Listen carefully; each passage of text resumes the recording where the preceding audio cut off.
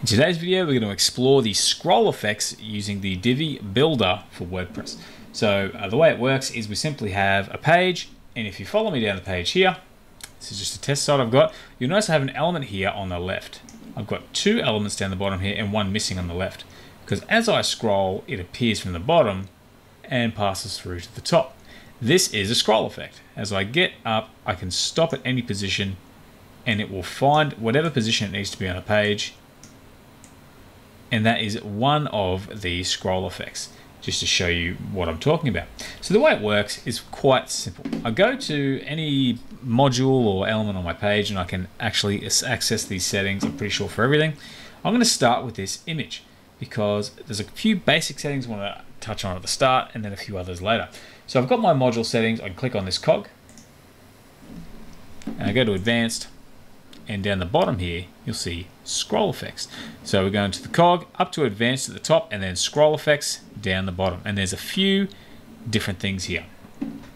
The first one I want to touch on is sticky position, which is perfect for this image.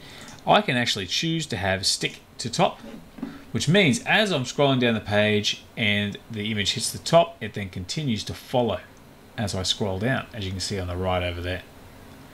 I can also do the opposite by having stick to bottom. As I scroll up, the bottom of the image sticks to the viewport and then stays behind. So it's a pretty cool and easy effect, and you can even add stick to top and bottom if you decide you really want to make full use of that stickiness feature. Now there's a few options that come along with the stickiness. We're going to stick to top, and you'll see there's an offset. If I scroll down, maybe there's something at the top I don't want to cover. I can give it an offset, which makes it stay no further than that. So I come down and then it stops and we get this offset space here. So that's actually pretty cool. The other thing too is with the bottom sticky limit, we can also add certain limitations. I can actually have it go no further than the actual section, which is this green area here. So as I come down and it follows us, it will stop at the section and go no further. So we have controls to limit how far it goes. And we can even set the full body area if you want to. So we just keep going and then it stops at the footer. So that's actually a pretty handy thing. It can be the column, the row, you sort of get the idea. And there's a few other little elements here, like offset from surrounding sticky elements. So if you have other sticky elements on the page they're going to collide with, they're going to sort of not overlap too much. And you can also transition and have transition styles. But that is pretty much the first one, is that sticky position up the top. So we're going to leave that there just for a bit of fun. Although I'm going to go back in for 1 second and make the sticky limit the section. So where I'm actually going to go next is this little call to action I have down here. What I'm going to do is I'm going to set up this full section, not this actual section here, but this row here within the section by clicking on the cog symbol. Going to advanced and going to scroll effects, and we're going to explore some of these effects right here so you can see how they look. Now we've already looked at the sticky position, but here we have different motion effects: horizontal, vertical, or vertical, horizontal, fading in and out, that sort of thing. And what happens is we have a motion trigger. What I'm going to do is I'm actually going to just have enable vertical motion. So you see as I come down the page, it moves up and goes up and beyond, which is what we saw before with that other element. But with all of these, you do get some settings. You can actually choose a midpoint and how far you want it to go.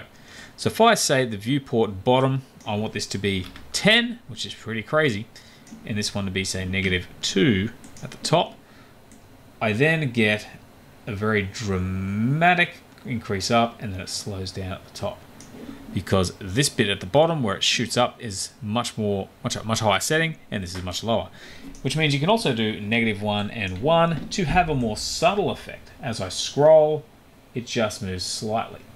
It doesn't have to be an extreme effect. It can be nice and slight. So it doesn't have to be anything crazy. You can make it slight, you can make it highly intense, you can really, if you really want to test the limits, I've never really tried going at anything like this. But if I had 20 and 20, you can see things get pretty insane.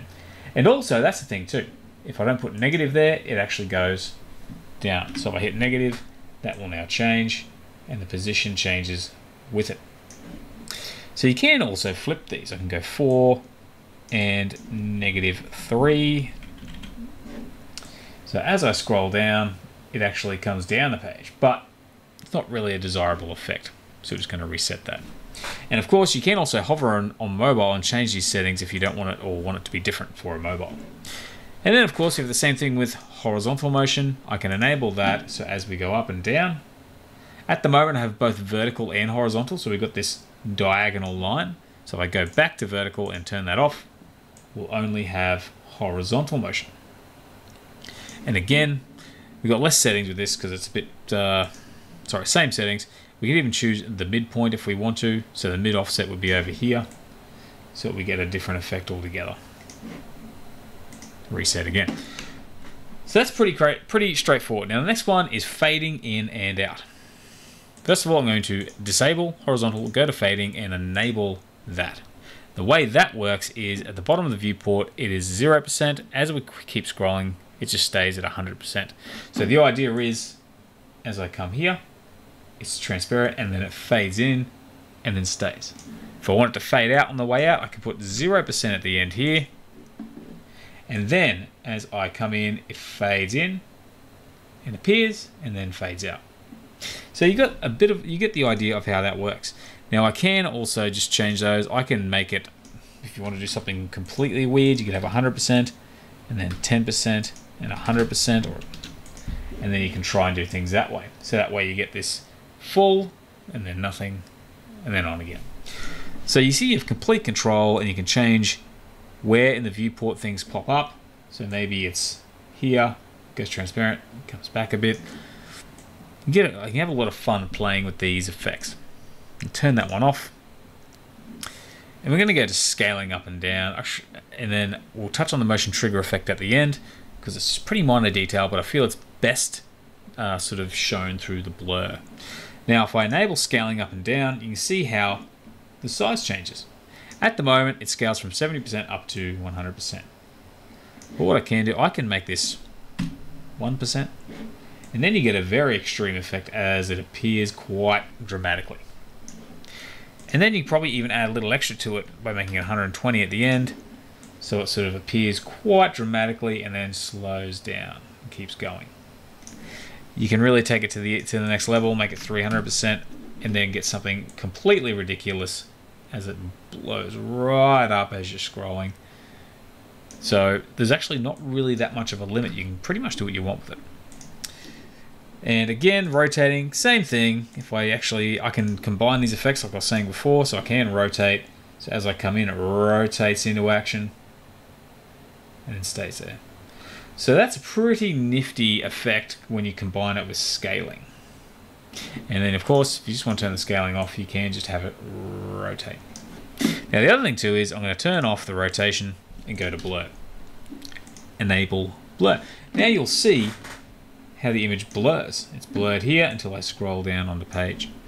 And you'll see here is the starting blur is 10 pixels in. I can move these handles in nice and tight like this. And then what happens is we get this really deep blur and then suddenly it comes good. It goes away. And of course the ending blur, I can add say a 50 pixel blur at the end so it's completely blurred out. As we scroll, it appears and then suddenly blurs right out. So once again, let's make some adjustments.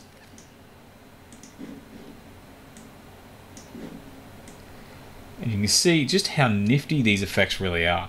But what I really want to touch on is you'll see here it's blurry, and then as I get past the middle, that's when it comes good, because it's actually using the middle of the element. If I change this to top of the element, then the blur comes into action as we cross over the top of it and therefore activates much sooner. So you can see if I change here to middle, it goes back to being blurry because it has to pass over the center, the vertical center of the element before it activates. Even more so from the bottom. So as I'm scrolling, it stays blurry until I get right past and then it comes good. So that's what the trigger effect is. Just to give you a minor detail on that is when the trigger is actually activated. Middle would be good in most cases, but if you feel like it's not coming on soon enough and you can't quite get the adjustments up here correct, you can play with that motion trigger effect to get it the way you want. Now, as I said before, we can also play with these. We can enable the rotation, we can enable the scaling, and we can even enable, say, horizontal motion and get a really crazy effect. So as we come in here, it slides on screen and goes bam, and then fades out. So that's pretty cool. So what we're going to do, we're going to tick and we're going to actually save this and just going to look at this publicly to see how it looks. Okay, so we're on the public page now. We're outside of the editor. I'm going to scroll down. We have our initial bit there, which is now turned off. Our sticky element, and then our scroll effect with our call to action. So that is pretty much it. You can see it's pretty much down to your imagination. I've also had some hover effects on there, so just ignore those from another video. But you can see how it works. It's a pretty powerful tool to create some pretty nifty effects. Great for call to actions if you want to catch people's attention. However, I would say in most circles, probably best if not overdone. It's a great effect you can have fun with. Awesome if it's subtle. If your website calls for some great animation, that's great. But in most professional settings, you're probably not going to want to go too far with this. But have a bit of fun with it, have a play, and leave a comment below and let me know how you go. Otherwise, I hope you enjoyed the video. If you did, please consider giving it a like. Also, if you don't have the Divi theme, consider downloading it. I have a link on the screen right now, which is an affiliate link, which means I make a commission if you decide to buy. But I've personally been using this theme for years and built over 100 websites with it, and it is absolutely fantastic. So that's it for today. Hope you enjoyed the video, and hope to see you again soon. Have a great day.